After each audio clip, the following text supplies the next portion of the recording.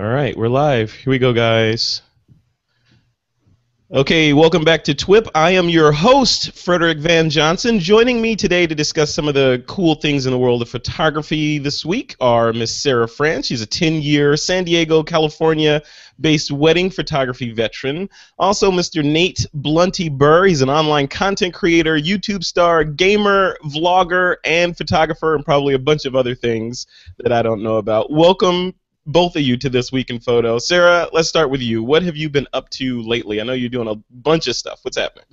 Always a bunch of stuff. So we've been really busy because I launched a new business with myself and two other female photographers. So we have France photographers now down in San Diego. So there's 3 female photographers to choose from, and it's been super awesome and really exciting.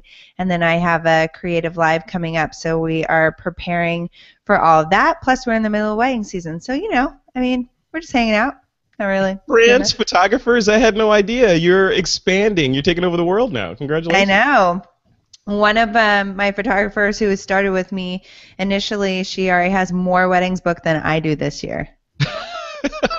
And of course, you take a little cream off the top of each one of those, right? Oh, it's fantastic. Yes, the team is awesome, and my girls are wicked hot. Awesome. Very cool. Well, yeah. Welcome. And so where's that at if people want to go see those wicked hot girls? Is it FrancePhotographers.com? Yep, FrancePhotographers.com. All right. Well, cool. Well, welcome back to the show. Thanks. Also on the show is Mr. Nate Blunty Burr. Hey, Nate, what's going on, man?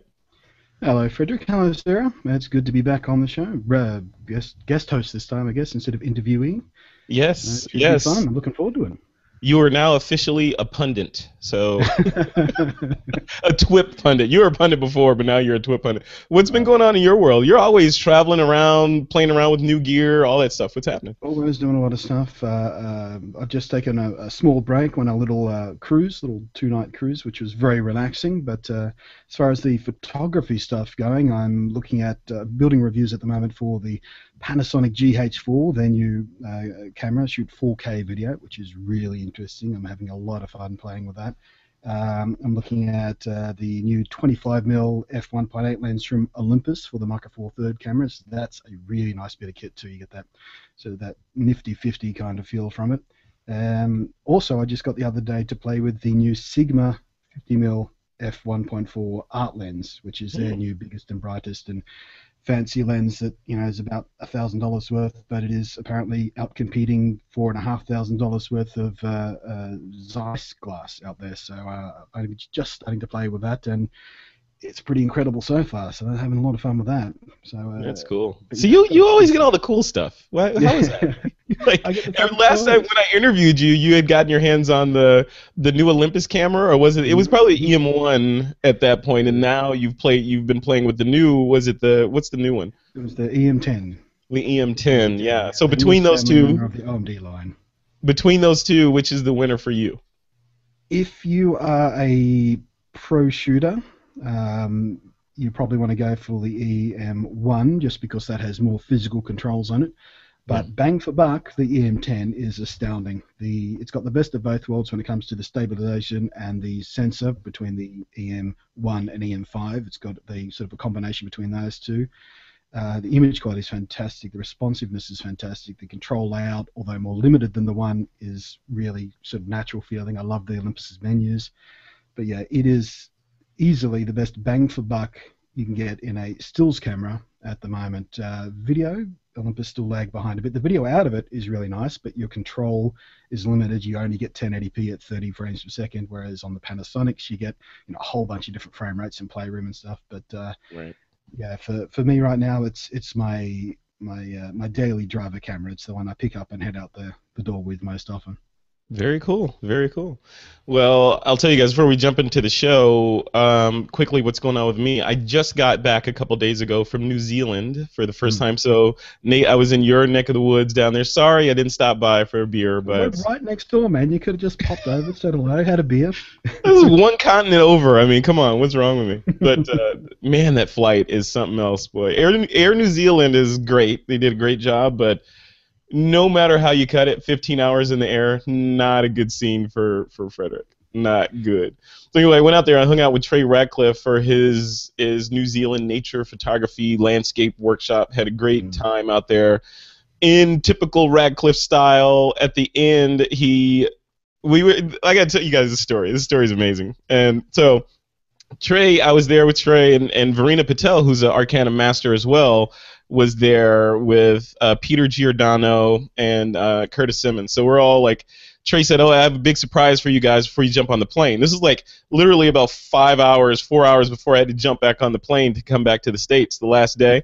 So we went out to this area where they had this amazing sort of statue installation of a bunch of animals. Anyway, so we went out there and I was like, "Oh, this is an amazing surprise." So we're all taking pictures of those.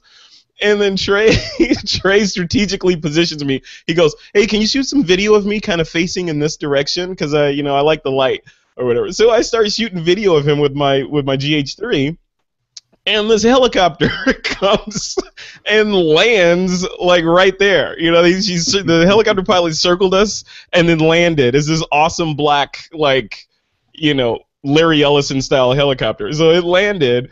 And we get in that thing and proceeded to bounce from mountaintop to mountaintop. We landed on a glacier. We landed at all these different places, shooting aerials, flying over lakes. It was insane. So that was my favorite event from that trip, aside from all the crazy photography we did.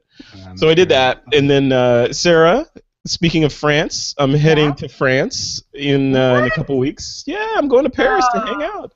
Actually, I'm not going to Paris. I'm going to Champagne first, and then in June I'm going back to Paris. So I'm kind of touring your country over there. So. Ooh, I like it. It'd be fun. And then lastly, a bunch of things are happening on TWiP. So, Sara, you're making significant changes to Sara France Photography with France Photographers. Yes. TWiP is evolving in a way that I will not explain right now. However, I was interviewed by Karen Hutton for her show, The Chat, which is going to air Wednesday as we record this. Just go over, we'll link to her YouTube channel. So by the time this episode goes live, her chat will be live, and I describe what This Week in Photo is going to evolve into over the coming weeks/months. And I think you all will be pleased with the direction we're taking. So. Anyway, before we jump into the show, I want to give a quick nod to our first sponsor for this episode of TWiP, and that's our friends over at freshbooks.com. Okay, guys, let's jump into the show. The first story is big. So I saw this when I was over in New Zealand come through, and I was like, I want to talk about this. So huge changes at Google+. You guys, we linked in the show notes, we linked over to the TechCrunch article, I believe, where they kind of made an attempt at breaking this down. But just to preface this discussion, as far as I know, no one has any definitive data on what Google's reasoning was behind this move. And what we're reporting on here, what we're about to discuss, is basically, and I wrote this in the notes, we're reporting on a report that Ars Technica is reporting on, reportedly from a report that TechCrunch allegedly got their hands on. So this is the inside information. Basically, Vic Gundatra, he was the head of Google+, recently announced his departure, and then there's a bunch of speculation, like Google is expected to end the forced integration of Google+ with all the other properties that it owns, like YouTube, etc., and allegedly going to rearrange and shuffle around 1,000 to 2,000 employees to different parts of Google. So TechCrunch via Ars Technica is saying that Google Plus failed to gain, I'm holding up quote fingers, failed to gain the traction that they expected, and it hasn't been able to topple Facebook as the social network of choice for consumers. So who knows what that means? So in that article, I read through it a couple times. In that article, they said things like, whenever you mention Google Plus, people cringe and all this other stuff. I never cringe when people mention Google Plus because I don't live on Google. So, Sara, let's start with you. You read this. I know you had a look at this. You probably heard the news when it came out. What do you think about this? I mean, Google Plus as the third kind of social network, Twitter, Facebook, Google Plus, has it ever gained traction? And does this mean it's over? It has had a really hard time. I will say that for sure. But you're right. It has a specific type of a group. It's like a techie group or the photographer group that really loves and embraces it, and it's a really neat network. So I don't think that it's a place that they shouldn't continue to, invest in. But I do know why it would go away if they choose to get rid of it, just because it probably hasn't picked up as much as they've wanted to, and Google Plus has been around a while now. Yeah. I mean, how long? I don't know exactly how long it's been, but I know I joined years ago. So I would have loved to have seen more people actually get engaged with it, but I do think that at some point Facebook is going to fade a little bit, and everybody's going to look for the new cool thing. So I don't think Google should give up on Google Plus. I think it's definitely got some promise, and you never know when people might actually start to, I don't know, lose disinterest and have nowhere to go if there's no Google Plus. They will always. I mean, remember what was it, Friendster, and then MySpace. Right. I mean, there's always a new social network, and it's about that time. So I don't know, Nate. What do you think? Nate, do you think it's time for Google to pivot, or should they just press on and damn the icebergs? Well, first off, this is everything that's wrong with tech reporting right now. Something gets a sliver of information and then tries to extrapolate on extrapolations of extrapolations, and then they guesswork. Yep. It just drives me insane, because all it does, it's just designed to drive hits to the page, because it says something dramatic like Google Plus is shutting down, and everyone who cares about Google Plus is going to rush there and panic and leave comments about how much they love Google Plus and how it's essential, and everyone who hates Google Plus is going to rush there and go, oh, thank goodness I hated the forced integration in YouTube comments. And but Google have never been shy about shutting down services that were popular. I mean, when they shut down Reader, that was a real kick in the teeth, because I love that service. I used it all the time, daily, 3 times, 4 times a day. But they shut it down because it just wasn't doing what they wanted to do, or it wasn't bringing in the kind of information they wanted to bring in. I don't know. Same thing with Google. But if Google Plus goes away, there's going to be a lot of angry photographers out there, because the photography community in particular has really responded to it. And I've met dozens of fantastic people and photographers through Google Plus over the last few years in my local area and internationally, and I've been on photo walks and things and pub crawls and all that kind of stuff through Google Plus that I wouldn't have been exposed to otherwise, because I refuse to use Facebook, because I think it's run by sociopaths and I don't trust them, and they've had privacy issue after privacy issue after privacy issue, and it's sociopathic the way it's run. But is Google Plus going to go away? No. I think Google Plus is going to change. I think it's the way things are going right now in this kind of social media tech world is things are starting to be broken down into separate apps. Google have just done it with their online document editing, where it was all in Google Drive. Now that they're breaking it apart into different apps. Yeah. Facebook are doing it with their stuff. They've broken out Messenger into a separate different app, and I think that's kind of what's going to sort of trickle down through this Google Plus change.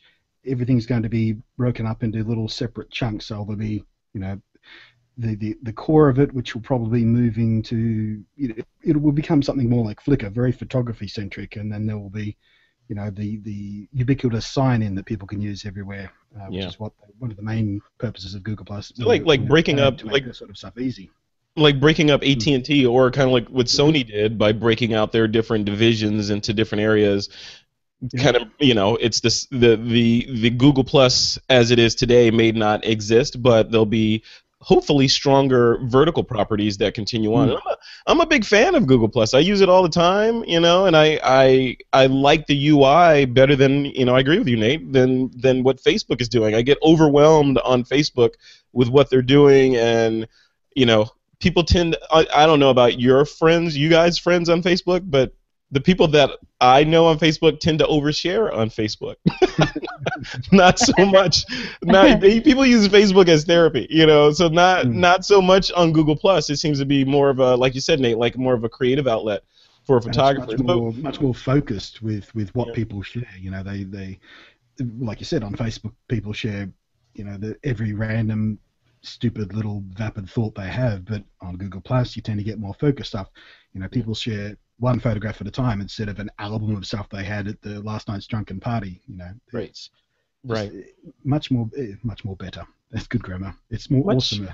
much more awesomer, much more likable. Sarah, I mean, what about people like I mentioned Trey Ratcliffe at the beginning? I checked his profile recently. He's got over 7 million people following him Oh my on Google gosh. Plus. And Google Wow. recently tweaked their algorithm or their page display to show views, so you get the number of Mm. people following you, and then next to it, it shows how many views your page has gotten. His is Yeah. in like, I don't even, billions and billions, like, Carl Sagan, billions and billions of views on his page. Like, what about Wow. that? I mean, if Google starts breaking up into pieces like that, what about people that have built these mansions and continents on their platform? Is it just, hey, sorry, but we're doing something else now. Go build something else. What do you think? Yeah. I mean, unfortunately, life has to move on and technology moves on just like everything else. So it would be unfortunate, obviously, and not great for him in any way, shape, or form. But definitely, the thing about Google that I've always loved is that they're an amazing forward-thinking company. Mhm. And just because Yeah. they want to redirect their interest into other areas, please, by all means, could you finish building a car that drives itself? Because I really would prefer you invest your time and energy on that anyway. So Yeah. I think that they'll make the right move, and I have complete faith in the company that they'll move in the right direction for them and hopefully for the future of technology for us. Yeah, yeah. Let's hope, because like you said, they are working on a ton of stuff. I don't think this Google is a giant megalithic company. Monolithic, megalithic. I don't know. I think I'm inventing words like Nate. So it's a huge company, right? So Google Plus, it'll be interesting to see if they decide to disintermediate Google Plus from all the other services, how they're able to do that and pull it out, because it's almost, not to use the cancer analogy, but it is kind of like it is spread throughout Google, and to extract it from there seems like it would be kind of difficult. I don't know, Nate. You think it's possible? It's technological glitter. Once you start putting glitter on something, it gets everywhere. Yeah. And you just cannot get rid of it completely, no matter how hard you try and vacuum and brush off your clothes. But yeah, specifically from my point of view, being the YouTube guy, a lot of people hated the Google Plus integration into the YouTube comment system. On the surface of it, it made the comments a lot better because they're properly threaded now. They're all, it's easy to read. But not everyone upgraded their account. So now the comment section, some people you can reply to, some you can't actually directly reply to because they never upgraded their account properly.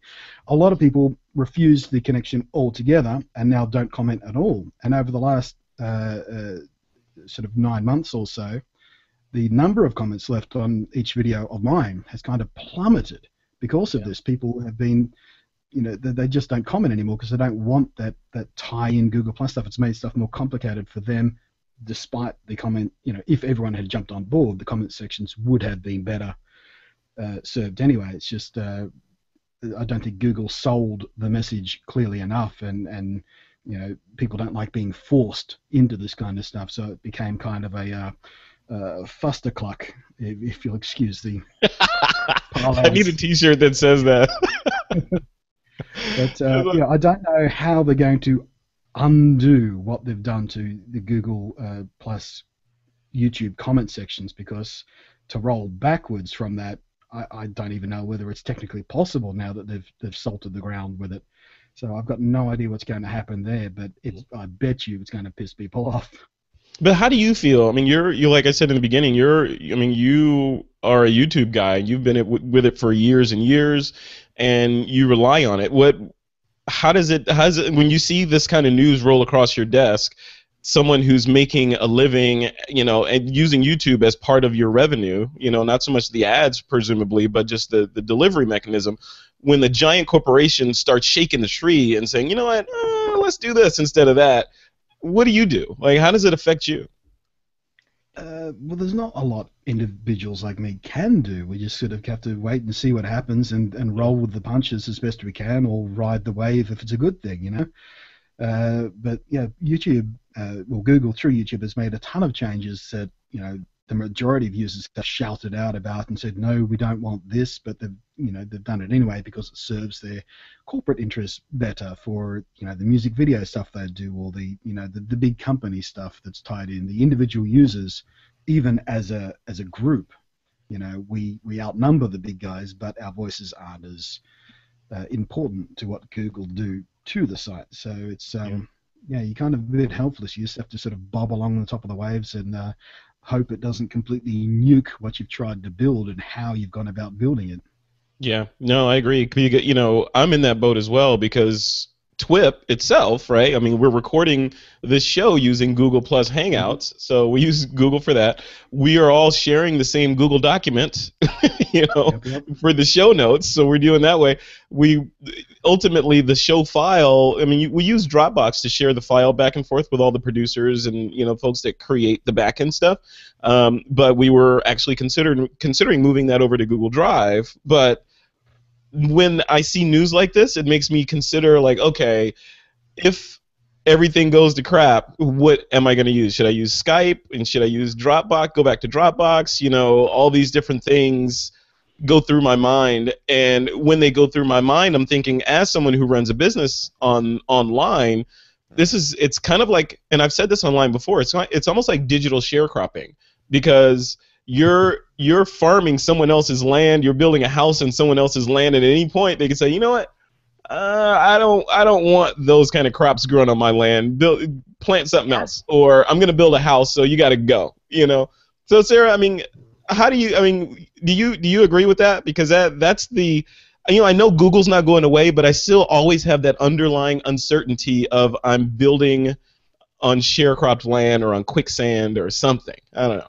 Yeah, I think unfortunately with technology, and we've all gotten really used to the way how quickly things move and change. So, I mean, companies feel that way about us sometimes too. I'm sure.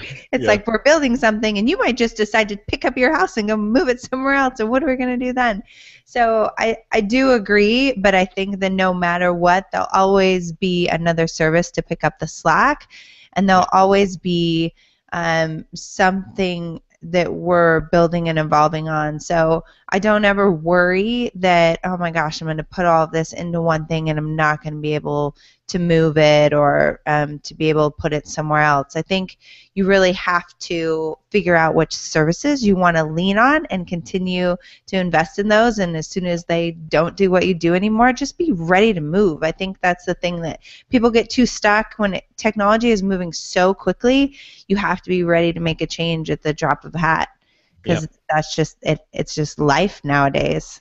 Absolutely, yeah. Nate, someone last week at the workshop, I was having a conversation with someone about Panasonic, Olympus, and Sony, because there was a mixture of people. Everyone had all three of those. The manufacturers were represented, but there was this underlying concern about Sony's financial woes, Panasonic's financial woes, and of course Olympus's financial woes. Like, because I think I was shooting this GH3, the Panasonic GH3 while I was there, and people were like, are you worried that Panasonic is going to go away or blah blah? And I said, no, because if that does happen, like Sarah said, if that does happen, I'll get something else. And if Panasonic should go away tomorrow and stop selling cameras, I still have my camera.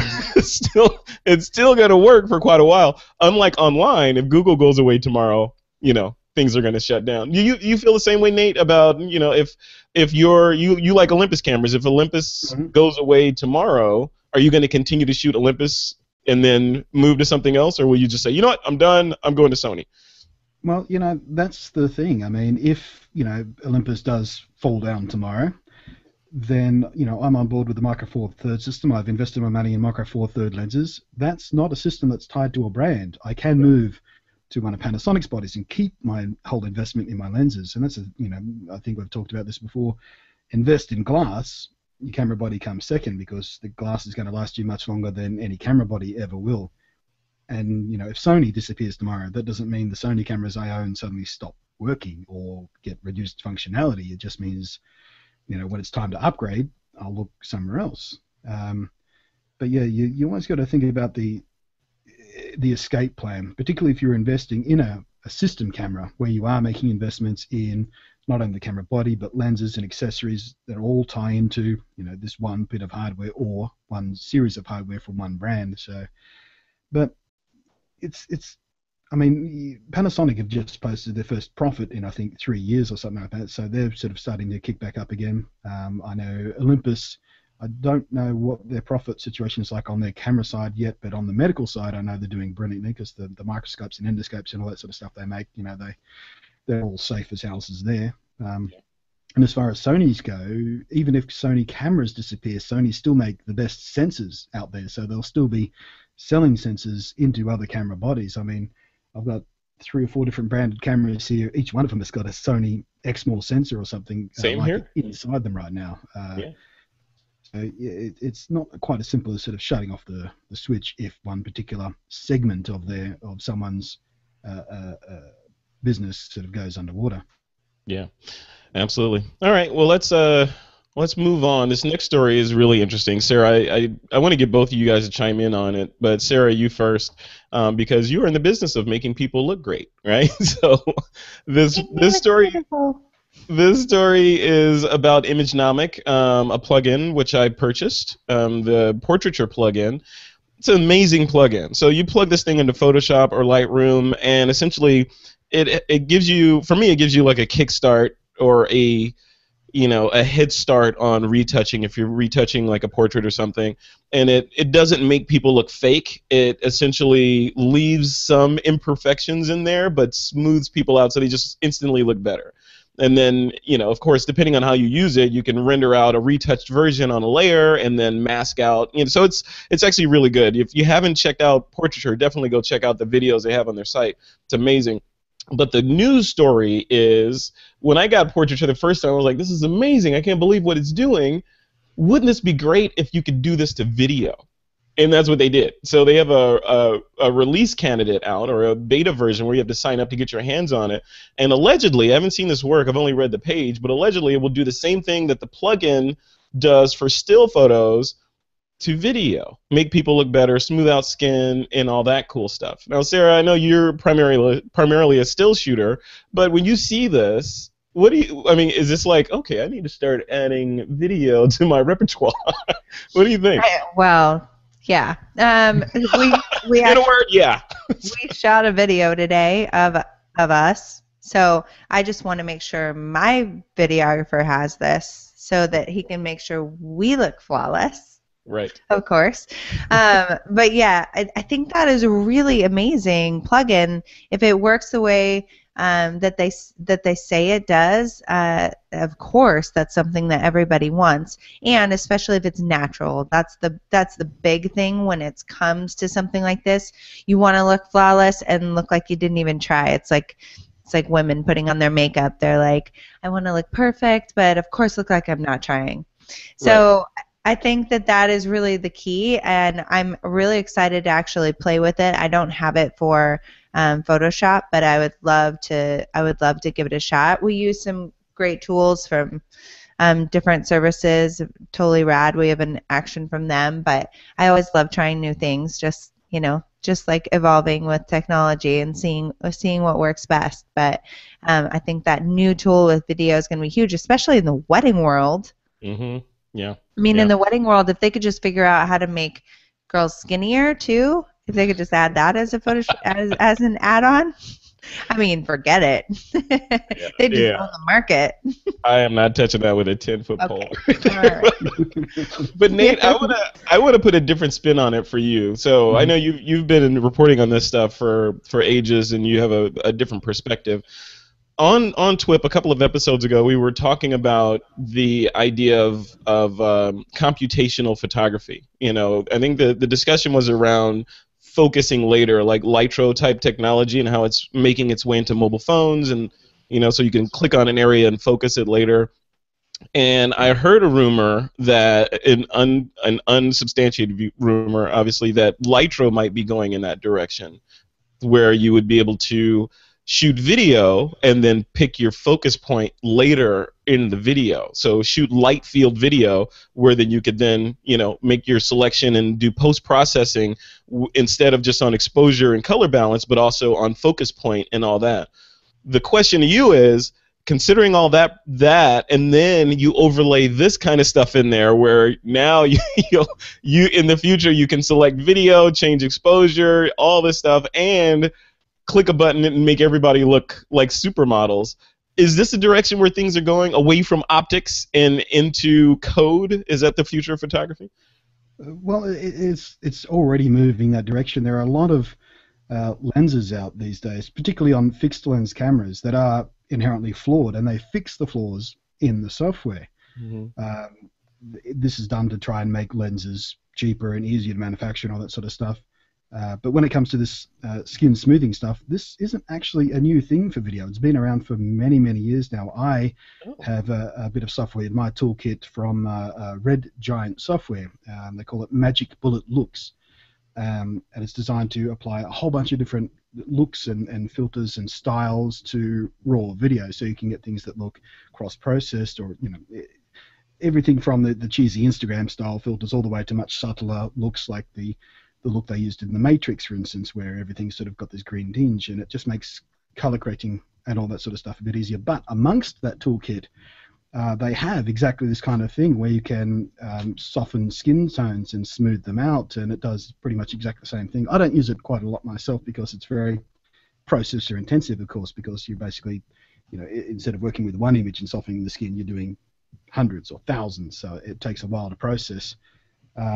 But yeah, it's not a new thing by any means. It's just, someone else has come along and said, oh, we can do this too, and perhaps they're doing it better than Red Giant Software because they've got that heritage of already doing it with stills. So, but as far as the Litro stuff goes, I did speak to the gentleman who invented the Litro technology way back when the first Litro camera came out. He actually came down to Australia when they were just launching onto Australian shelves, and had a chat to him about the video and stuff like that. And he says, well, yeah, it's absolutely possible. It's a little bit far away at the moment because, again, that too is extremely processor intensive, because you've got to do 30 or 60 frames per second, and there's a big chunk of data that has to be processed and stored and computed on the camera device itself and sped onto a memory card that has to be fast enough as well. So there are a lot of challenges that sit in the way of doing that. But I don't think it's going to take over doing things the more traditional way in the professional world or semi-professional or even hobbyist world for a long, long time yet, because giving up that amount of control to fiddle with later is not the way a lot of us, I think. It's not the way we're going to teach others to think when, people who are doing this stuff teach it to others. Getting it right in camera, I think, is more important than doing it later, because getting it in camera means you save a hell of a lot of time on the back end doing it in post-production. And post-production is a very expensive thing. Time is money, and the more time you can save getting things looking the way you want them to look in camera instead of making that decision later, the better off you're going to be, I think, in the long run. Even if you're doing it yourself, as a hobbyist, and your time is valueless, let's say, it's still going to mean you're going to have to sit in front of your computer, do a lot of tweaking, and watch your progress bar tick along for hours on end processing all this stuff. So I don't think it's going to make a bigger splash as perhaps Lightshare would like it to make. Very interesting technology, but I don't think it's close to being a threat to the way things are done now. Right. Yeah, I mean, it's almost like science fiction though when I think about it. From like if you rewind back to the film days when we had 135mm frame to capture everything on, and we had to get it right, especially when you're shooting slide film. And now you're talking about this terabytes of data that machines will sift through to do focus later and retouching on the fly and all this other crazy stuff. It's full of stars. I don't know. It's crazy. It's fun stuff. All right, guys. Before we continue, I want to give a nod to our second sponsor for this episode of This Week in Photo, and that's our good friends over at lynda.com. Okay, I'm going to skip through to listener Q&A. All right, guys, it is time for some listener Q&A. This is the segment where we answer a question that has been at the top of some of our listeners' minds. And this week's question comes to us from Mark Stowe via our Google Plus community page. More Google integration there. He says, most of us who work in the photography industry or listen to TWiP are aware of the lawsuit brought against the photographer who refused to shoot the wedding ceremony of a gay couple. The photographer cited personal convictions for not accommodating the couple. Let's say, in a different scenario, a client asked for a photograph you felt was in very bad taste. could you refuse to produce that photograph? Where is the line drawn? Sarah, you knew this was coming at you, right? I did. I You knew could it tell. was coming at you. You're at a wedding, and somebody asks you to do something that is clearly outside of the France comfort zone. Do you do it, or do you say pound sand? Oh, that's so tough. So we really try, for a lot of reasons when it comes to our business, to accommodate people in any way that we possibly can. I can't particularly think of a situation where I've said, like, no, we won't do that. But I definitely can think of a few situations where I thought, I don't really want to do that, but I will. If you guys want to do that, sure, go for it. But it's probably not going to make the final cut. It's definitely not going to make my previews or my highlights, I'll tell you that much. So I think in this situation, like when it comes to weddings or portraits or things like that, you have to have a delicate balance between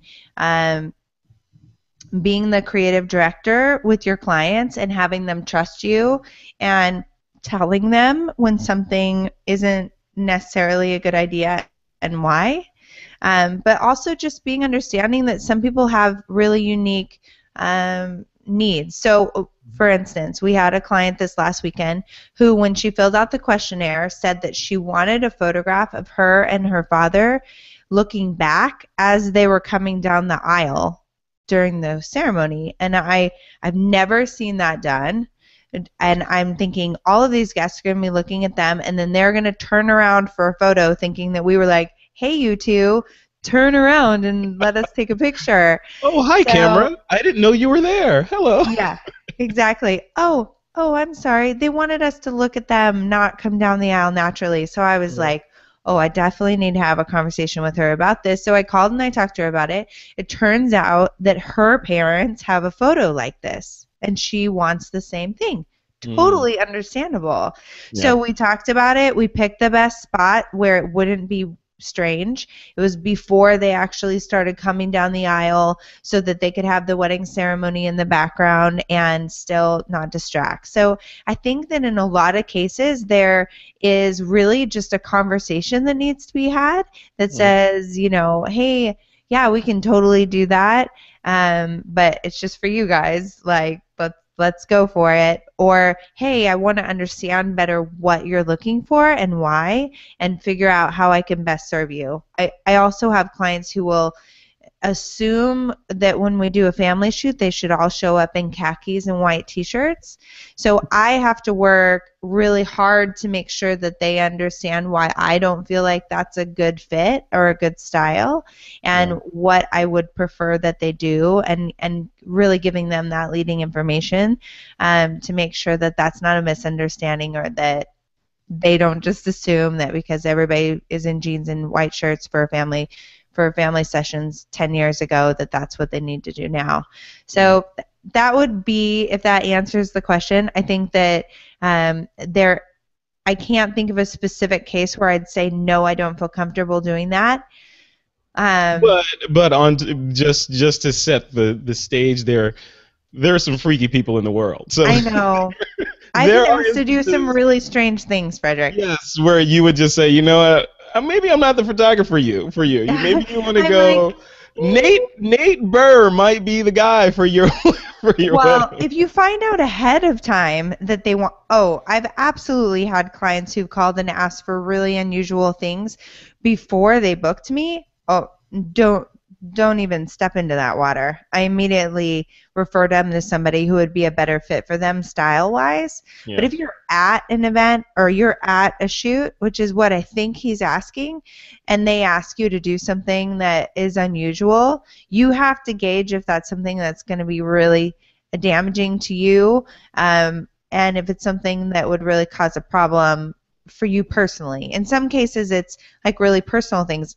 I mean, I don't want to get into detailed stories, but I've been asked to do some very strange photographs, and it just depends on where your barriers are and what you're comfortable with. You're definitely okay saying, you know, I'm not okay with with shooting that. But typically the way I phrase it is, oh my gosh, no, you know what? You should have Joe shoot it. He has a really great little point and shoot, and I think he'd be fantastic. And you pull cousin Joe in, and you make a big joke out of it, and everything's fine. Because there's really, when you just say no, there's something about that that's just like, wait, what? I don't understand, with no explanation or no solution. So I always try to, hey, I'm not the right photographer for you, but let me refer this photographer who I think would be perfect for that kind of style that you're looking for. Or if it's the day of the shoot, you say, you know what, I have to go shoot the ceremony details. I'm so sorry, but I saw Joe over here. He would be fantastic. I'm sure that he grabbed that shot for you, but you can always come up with something. Trust me. See, that's why I probably would not make a good wedding photographer, because I have absolutely no problem saying no. You're like, like no. Bluntly, NFW. No, I would not.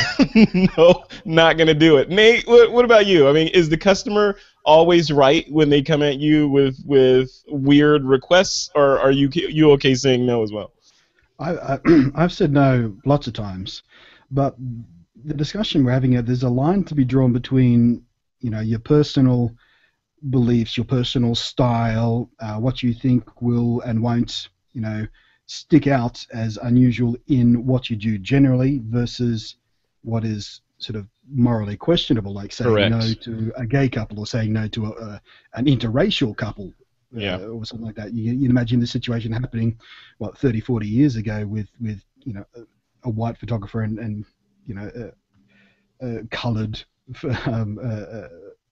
couple. So there's a line to be drawn between what is acceptable by today's societal standards and our laws regarding this kind of discrimination, next to what you are comfortable doing creatively.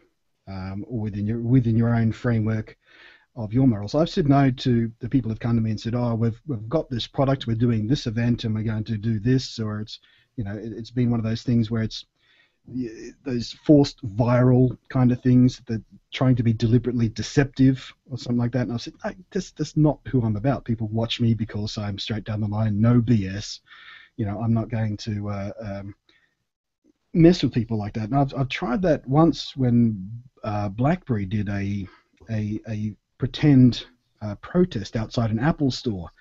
Trying to get I forget what the exact message was, but and people reacted rather poorly to how that all fell out as well. And so I've avoided stuff like that in the future. I don't regret doing how I did it. It was a very interesting thing to do and see how people react and see how people sort of try and filter through it and find out what is morally acceptable for someone like me to do. But that's the mildest example of it. I was okay with that because I said to them straight away, I'll only do this if I can be absolutely straight with what's going on. I'll do the original video, then I'll do a follow-up saying, this is what happened. They came to me and they said they were doing this, and I thought it would be a fun, interesting, video to sort of provoke reactions from people. Not deliberately troll them to get them angry, but just to make them sit back and think or examine something. But there are other things that I've said no to, where it's been just something that is a really bad fit for the way I present or the style of stuff I do or the the type of content I do or the type of products I cover. I've said no lots and lots of times. Just on it's okay. It's okay to say no. I mean, and you drew the perfect line, because we were sort of talking, somewhat flippantly about, if it's an uncomfortable situation, like someone says, hey, I like pictures of my toes, and you can say no. Maybe Joe can shoot that, but the politically charged piece of it, Blondie, like you brought in, was, if it's an interracial couple, you said colored, but you can say black. It's okay to say black. So if it's a black man and a white woman, or whatever mixed race couple, then the nuances become a little bit more strained right there, right? Because you're like, well, I don't really want to shoot you because whatever racist reasons that you may have against them, then it's a different story altogether. And I don't think there's a right answer for that. We battled back and forth on that, because you as a photographer, no one can force you to create art if you don't want to create art. No one can force. They can say, okay, you have to shoot that couple because it's morally correct to shoot that couple, or they can even require you by law to take photographs of that couple, but they can't require you to make good art, right? Yeah. I mean, you are hiring, from the other side of this, you are hiring a creative professional. You are hiring an artist. You're not hiring a plumber. You can, hire a plumber and say, well, I want the pipe from my bath to go all the way around the room before it goes back to the tap. Yeah. And the plumber may think that is stupid, but if that's what you're paying him to do, that's what he does. Yeah. But if you're paying an artist and say, I want you to shoot this, with I can't think of a good example, but something outside of the usual style or approach or anything else like that, it's a completely different situation when subjective. You're hiring a creative professional. Yeah, art is always subjective. Because if I say, Sarah, I want you to shoot my wedding, and for whatever reason, Sarah doesn't want to shoot my wedding, and by law, I compel her to shoot my wedding, I could get crappy pictures out of this, or at least not what I expected because she didn't want to shoot my wedding, and I forced her to do it. Right, Sarah? Exactly. Sarah, will you shoot my wedding? No, I'm just kidding. I kid. All right, guys, let's move on from this. The last sponsor for this episode, last but not least, is our friends over at Squarespace.com. Okay, folks, let's jump into one of my favorite segments of the show. This is the Pick of the Week segment. This is something that you can suggest to the TWiP listeners. It could be whatever you want it to be as long as it is somehow related to photography. Sarah France, I'm going to let you go first. I know you have a hot pick of the week. You actually stole my pick of the week, by the way, because I was going to pick it. I did. Well, I'll let you do it. No, it's all yours now. Go ahead. Be self-aggrandizing, Sarah. Go ahead. My pick of the week is a little bit of a self-promotion. I'm super excited for my first time ever being on Creative Live. It's been awesome. A long time coming, so I'm really excited. It's at the end of this month, so it's May 29th through the 31st. I'm doing a class on Apple's Aperture, so Aperture 101 on Creative Live. There was an Aperture that I think it was Scott Bourne did it like years ago, but it's not even on the site anymore. I think it was like he was one of the first ones. He was one of the first Creative Live people. Yeah. I want to say it was like the second week out or something.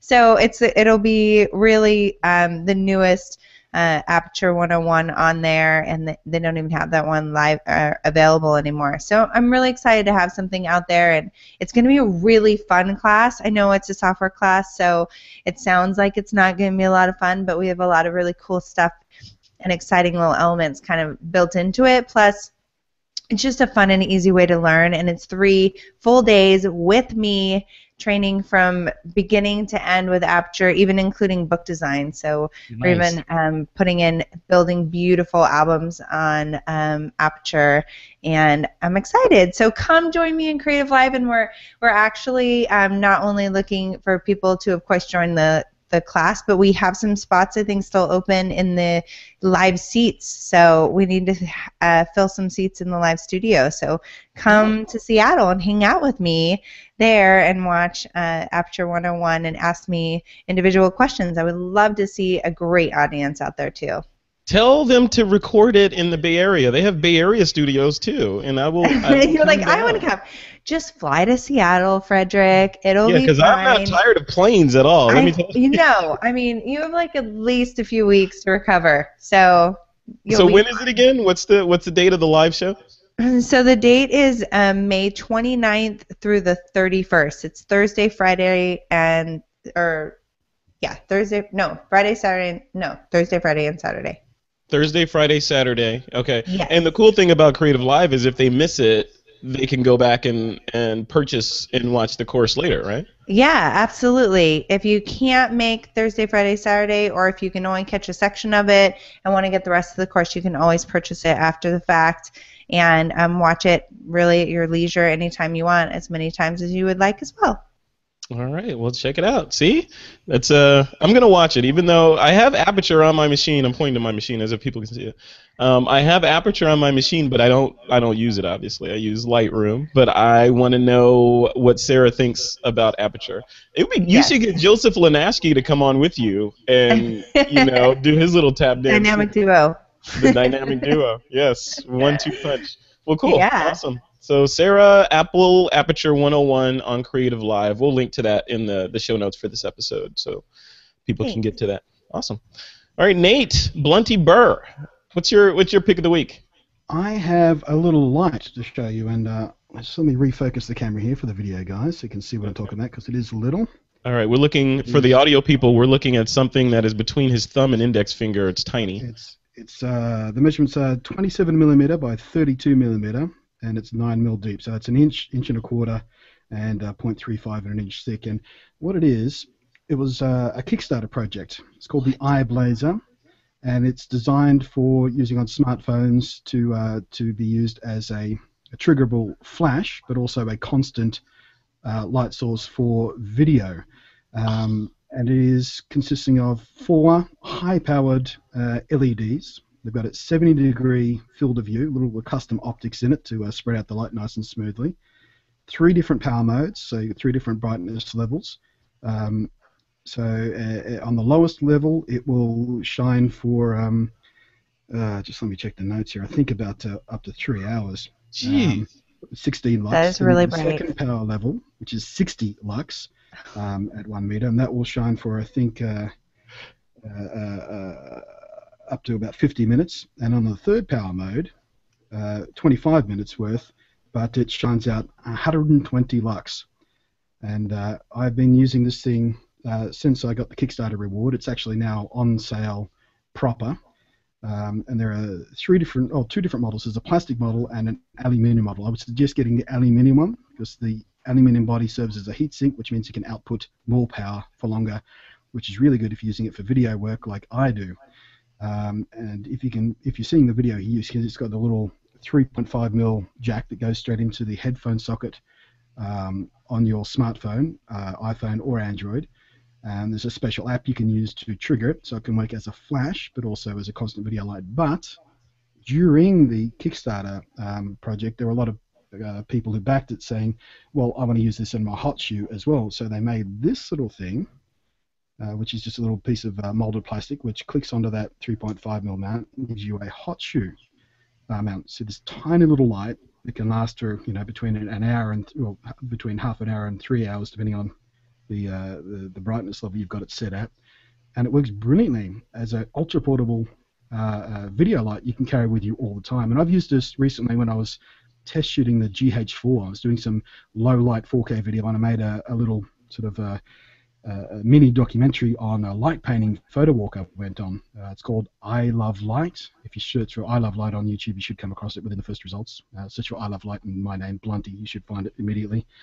But it works remarkably well, and it outputs a really nice, smooth light, nice and consistent. It's daylight balanced, 5600K, so it's properly daylight balanced, so you can mix it with your other lights. And it even comes with this little silicon pouch here, which can pop over it to diffuse the light even more, so you get a really, really smooth output from it. And it's just one of the most fantastic things I've gotten recently. Especially and how much is that, Nate? How much does that cost? They are, hang on a sec. I think between the plastic model is about 50 or 60, $50, and the aluminium model I think is about 70, just under $70. I'm buying that. I'm buying it right now. Yeah, that is so cool. And they even give you a little pouch to carry it in. But yeah, this thing is in my bag all of the time, and I've used it dozens of times on video shoots. I've done it with some iPhone photography, sort of backlighting and underlighting stuff, and it's just fantastic bit of kit, and I love it to bits. That's a no-brainer. That is a no-brainer. iblazr.com. But yeah. Can you make sure you throw the link in the show notes there so we can share that out. Well, so that I can buy it. That's what I really meant. Yeah. Could you share the link so that we can both get it? I'm just thinking about the TWiP listeners. That's all, Yeah. Awesome. What's your pick, Frederick? My pick of the week before my internet connection craps out again. Did you guys see that? My internet connection completely died. I did, but I was ready to just pick it up and become the host for the rest of the show. So I thought I was going to have my moment. I thought, You are awesome. Thank you. All right, here's my pick. So here's one of the cameras I brought to New Zealand with me is this GH3, this Panasonic GH3. But this is, like Nate was talking about in the beginning, the new model is the GH4 that shoots 4K and all that. I don't have that one. I just have the older one, which is awesome. Well, technically, the GH4 isn't quite the replacement for the GH3. It's another model. Different, right? Yeah. It's just another family member, more specifically designed towards video, whereas the GH3 is kind of a balance between video and photo, I guess. So maybe this one's better for me. Maybe, yeah. I don't feel so bad. I thought you were just dropping my a hint. pick isn't the camera, though. The pick isn't the camera. The pick is this lens that's on the camera. Nate, I know you know about this. This is the Leica Nocticron 42.5 f1.2 lens. This thing, I mean, it's what is it, 85 equivalent, right? So on the crop sensor, but it's my pick of the week. I just got it literally day before yesterday. Just started shooting with it. And I know that Nate did a review of this lens. So, Nate, tell us why this lens is awesome. Yeah, I did a review of this lens for a show called DigiDirect TV I do, which is sponsored by a local Australian camera store. So it's not on my main channel if you're looking for it, but if you search YouTube, you'll find it. But yeah, this is the new Nocticron lens, specifically designed to be awesome in low light, and it is. But it's especially good on the Micro Four Thirds video shooting side of things because it has one of the smoothest manual focusing mechanisms of any Micro Four Thirds lens I've ever used. And a lot of the lenses, because they're all fly-by-wire focusing, even in manual focus mode, it's all still electronic. So on the Olympus 12mm, even when you're doing manual focusing, it tends to step and jump a bit. This thing, though, buttery smooth all the time, which works really well on the Panasonics because not only is it buttery smooth, but the Panasonics have that wonderful focus peaking mode that you can use in video as you're recording, so it makes it super, super easy to use even these really bright lenses in manual focus. So it's just an astoundingly beautiful piece of glass, and I desperately wish I had the pocket money to go out and buy one right now because I would. I'm a fan of this. The only thing I don't like about this, because I have, the little one too, right? The little 45mm 1.8 Olympus lens, which I think that one's my favorite lens because it's only like this big. You could throw that in your back pocket and forget about it. But the images out of that thing are insane, right? Yeah, it's one of the sharpest lenses out there. It's just insanely sharp. The only thing I don't like about Olympus 45 is the plastic body, and mine's pretty banged up because I take it with me a lot in my bag, and the plastic body tends to get a bit marked up and a bit damaged. The lens still works perfectly, but if you're a bit vain about the lens's condition, it might bother you a bit. Yeah. I mean that was that's kind of the catch-22. Olympus made this insanely cool lens, but they made it out of plastic, and it's insanely cool, so people actually use it. The nice lenses that look great never get used, and they stay in the bag. So, catch-22. So anyway, that's my pick. I'll put a link to this in the show notes. It's not a cheap lens, like Valenti was saying. What's the cost of this lens? Like, I think it's in the $1,200 range. It's something $1,200, $1,300, something floating around there, depending on what currency you buy it in and where you get it from and all that. Yeah. So not a cheap lens, but it is, I think, for portrait photographers or even landscape people that are trying to get the compression in there. I mean, it is just an amazing piece of glass that I will probably keep for the rest of my life. So I love it. Expensive, all right, guys. Worth every dollar, I think. Yeah. That's my story. I'm sticking to it. We are at the end of the show. I want to give another thanks to our friends over at freshbooks.com, lynda.com, and Squarespace for their generous sponsorship of This Week in Photo and helping us keep the podcast/show going. Without them, we would not be around. So thank them, and please support them with your clicks and your dollars. Also, Sara France, where can people go to keep up with you online? You can find me on my website, sarafrance.com. I'm on Facebook, I'm on Twitter, I'm on Google+. You can really go to any of the social media spots. And, of course, you can find me on Creative Live at the end of this month, May 29th through the 31st. So come see me there as well. Cool. Awesome. Sarah, it's always a pleasure having you on. Thanks for coming. Thank you. All right, Nate Blunty Burr. Nate, before you tell us where you are online, where does Blunty come from? I feel like there's a big story behind that name. What's the secret story? Yeah, I get asked this a lot. And actually, just before we started this hangout, I got another message about it from one of the random fans out there. Nice. It's the shorter version of the story is way back when I was in the early 20s. I think I was 21, 22 at the time. Me and a group of friends, we went and saw a movie in a little, tiny little local theater called Chasing Amy. And in that movie, directed by Kevin Smith is also in it as a character called Silent Bob. Yep. And the character called Silent Bob in that movie had a comic book character created after him called Blunt Man. And it all goes back to the fact that back then in the day, my beard was shaved exactly the same as Kevin Smith kept his beard. I had the long hair just the same as him.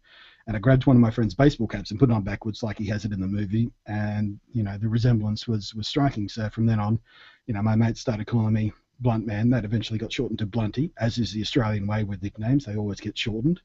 And from then on in, it was just my nickname through the group of friends. And then I started using it as my online handle because, why not? I think my camera just cut out.